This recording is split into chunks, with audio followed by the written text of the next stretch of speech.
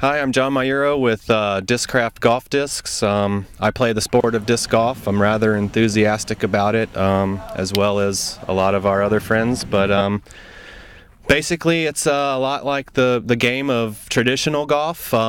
Instead of a ball and a club and a hole in the ground, this is our hole in the ground. It's a basket. Our discs are our balls, and our arm is our club.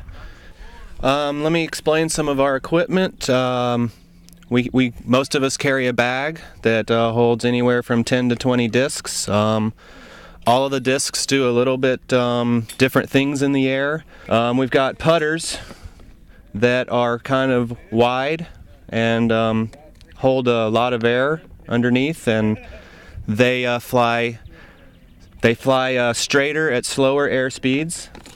Most of us hold it with 3 fingers underneath and 1 finger called the guide finger on top, and you just simply push it and spin it, and hopefully it will go into the basket.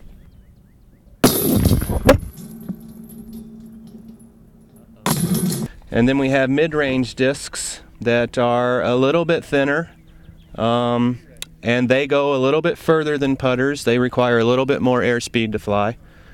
And then we get down to our drivers, and these things are very thin. They just slice through the air, and they go great distances.